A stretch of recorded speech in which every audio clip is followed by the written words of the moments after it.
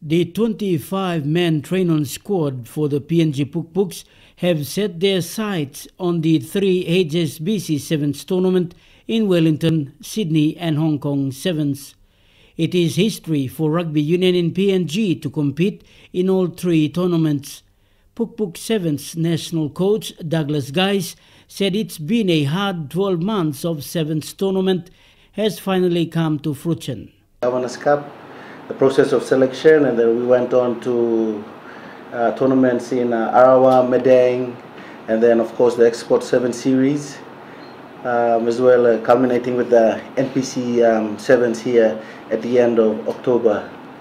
The 25 players are Arthur Clement, Henry Kalua, Emmanuel Guise, Hensley Peter, Willie Terang, Dean Manale, Wesley Valley, Gima Alu, Eugene Tokavai, Jason Pitbang, Maluai Patala, Navu Nope, Freddie Rova, Smith Ura, Jimmy Pahia, Joseph Moki, Patrick Tatut Jr., Gairo Kapana, Daniel Opa, Nathan Baramun, Max Valley, Ben Kilala, John Paul Mango, Lionel Mopoi and Isaac Aquila. Guys also take time out to make special mention and acknowledged those member unions from Medang, Autonomous Region of Bougainville, also Capital Rugby Union.